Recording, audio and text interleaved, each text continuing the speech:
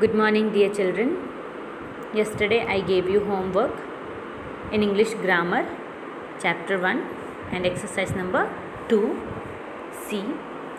Write the given words in alphabetical order. I hope you all have completed it and written in the copy. There is one more exercise for you.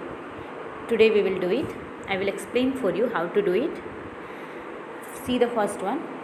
Write your name and surname. Begin each name with a capital letter. You all know when we write a name or a place name, we begin each name with a capital letter. You can see here first space is there. You will write your name and next space is there. You will write their surname and make sure when you write, begin each name with a capital letter. Second, write your address. First space is there, you will write number of house. Second space, you will write the name of street.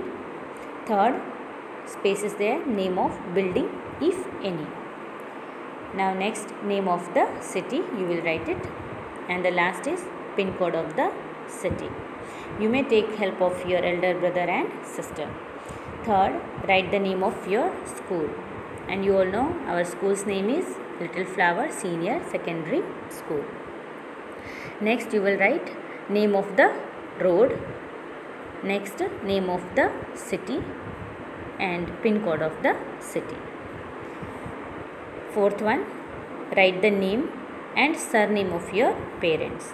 First you will write your father's name, then your mother's name, and when you write, start with capital letter. And last, write your neighbor's name and surname. Do it in copy. Thank you.